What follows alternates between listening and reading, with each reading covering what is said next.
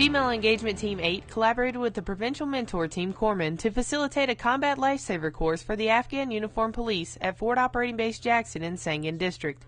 The goal of the course was to give the AUP the skills necessary to perform basic life-saving measures in the field. The 7-day course covered improvised tourniquets, splints, and patient assessment and other essential skills.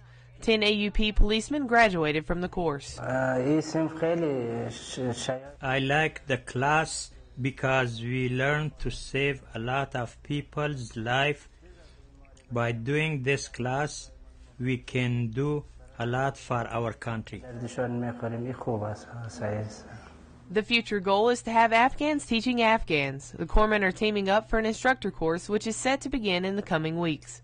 Reporting from Forward Operating Base Jackson, I'm Corporal Meredith Brown.